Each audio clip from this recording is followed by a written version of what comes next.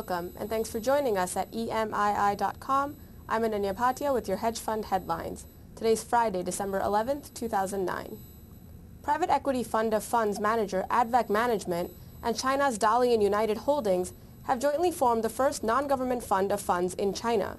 According to Alt Assets, both the firms agree on a letter of intent to form the yuan-dominated fund of funds. Zurich-based Adveq and Dalian will share ownership equally. Dalian United is an investment management holding company that serves the financing, leasing, guarantee banking, and private equity sectors.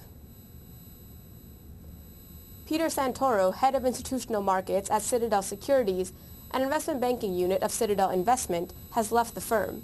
According to Bloomberg, Chris Boas will run the Citadel Securities credit markets business, having served as head of structured credit at Citadel's hedge fund business.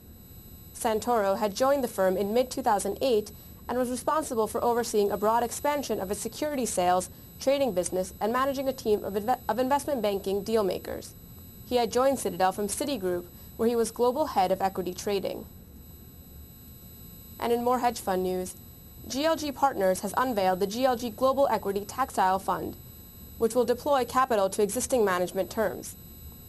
According to Hedge Fund Alert, it will distribute capital to teams across 5 portfolios: relative value, emerging markets, volatility trading, financial services, stocks, and pan-European equities. The $22 billion London hedge fund manager's new group will be handled by David Sanders, co-manager of the GLG Financials Fund, and Warren Towen, who conducts behavioral analysis of the firm's European equity traders. Investors will be able to withdraw on a monthly basis with 30 days' notice. The United States House has voted to increase a tax on income earned by private equity and venture capital firms' executives. According to Bloomberg, the House is seeking to more than double the private equity taxes in order to pay for the renewal of tax breaks. The proposal will tax payments known as carried interest as ordinary income with a top 35% rate.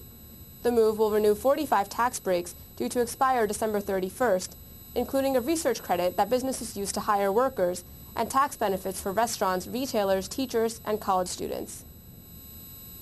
And that rounds out today's hedge fund headlines. Thanks for joining us on EMII.com. For more details on these stories and much more, click onto our hedge funds channel online and read the full stories and latest developments.